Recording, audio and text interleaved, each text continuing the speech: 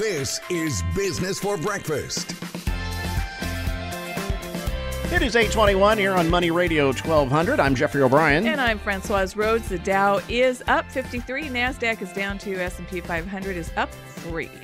And taking a look at your futures, crude oil, $103 a barrel. Gold down 4 to $1,320. And your Dow Jones futures up 59, and S&P 500 futures are up 3.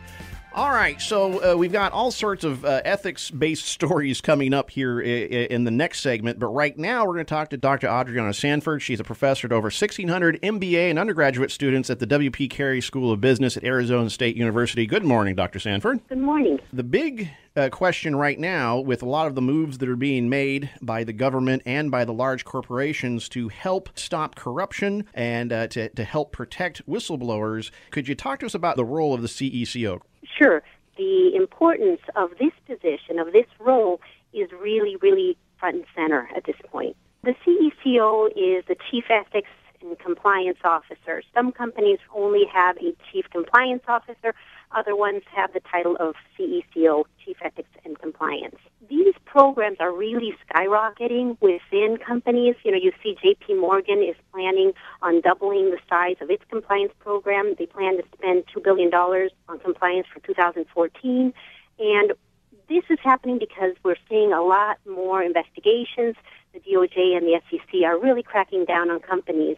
All right, well, tell us about this new legislation that's coming out and some of the legal considerations that our companies might be facing. Right now, we're seeing the Dodd-Frank legislation. This new legislation actually has quite a bit of meat to it. It has 16 titles and requires the regulators create over 243 rules. And some of the most significant rules in there recently are like the Volcker Rule, which actually looks at financial institutions and making sure that banks are restricted in certain ways from making speculative investments that don't benefit their customers, so we don't have another financial crisis. Another important point is the whistleblower bounty program. That allows a person to come forward and actually get a reward if they bring meaningful information to the SEC. The SEC has actually established an office of the whistleblower. So tell me about the General Counsel's legal dilemma. Well, the problem is right now with this new legislation, we see that you not only have to know what's going on today, but you have to plan ahead for what's coming up in the future. And a general counsel, when you're having a company that has operations overseas in different countries, must comply always with U.S. law if you're a U.S. multinational or you're a U.S. citizen, but also you must comply with the foreign law and the regional anti-corruption laws. So there's a heck of a lot that the general counsel has to be dealing with and has to be up to date on all these different issues. The dilemma he has is sometimes the laws in the United States require one action, and the laws such as the Gatekeepers Initiative in another country will tell the general counsel something different, and he may be subject to fines or sanctions or even jail time if he doesn't comply with those laws. So right now, the general counsel is in a very, very difficult position, and as a result of that, you're seeing some companies are actually splitting up the compliance department and even in some cases the HR department, and giving those roles to individuals, the lead role in these departments, to a lawyer as well. Dr. Sanford, do U.S. prosecutors also prosecute an attorney if they are somehow involved in money laundering or violate other foreign laws? They do. The U.S. did not adopt the Gatekeepers Initiative. The Gatekeepers Initiative, which a lot of countries have, basically says if there's money laundering and you know about it, you are a gatekeeper. You as an accountant or you as a lawyer must come forward and must disclose this to the government of that foreign country. The U.S. did not adopt that. However, if there is money laundering going on and you suspect it, you may even be grabbed by U.S. law, but certainly by some of these other countries, if you do not disclose this information.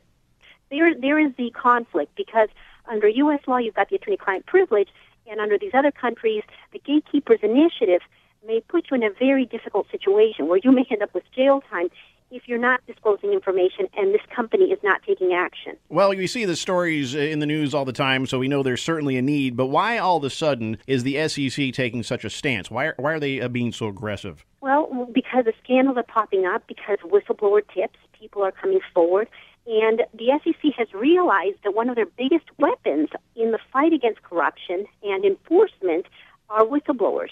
This is why we now have these bounties for whistleblowers. The SEC is trying to find them and asking for help. Most of the cases that come to the DOJ are from whistleblowers. They're not the companies coming forward and saying, hey, we made a mistake. All right, we only have about a minute and a half left. What do you say to companies that have no compliance officer or simply believe they're not necessary, because they provide internal training to their employees and, well, we're keeping an eye on everything? What do you say to them? Well, the problem with that is that this function is a multi-purpose function. I mean, these people, this department will evaluate the company policies, the internal procedures, and make sure they're sufficient. They look at the compliance programs, and they really develop the training and make sure that people understand. It's shocking how many employees really don't understand their company's code or their procedures. With the new whistleblower legislation out there, you're going to have employees coming forward and wanting to disclose or going to the SEC. You as a company want to have individuals there. You need to let HR know what's going on, because usually these individuals go to the HR department first, and you need somebody in charge of compliance. All right. Because otherwise, it's going to be more costly for that company. All right, that's all the time we have for this right now. Dr. Sanford, we'll look forward to talking to you about this again very soon. It is now 8:30 here on Money Radio 1200. More business for breakfast coming up. Some more stories in the world of ethics. That's right. Fascinating. Not a day goes by these days, right? You've got Money Radio 1200.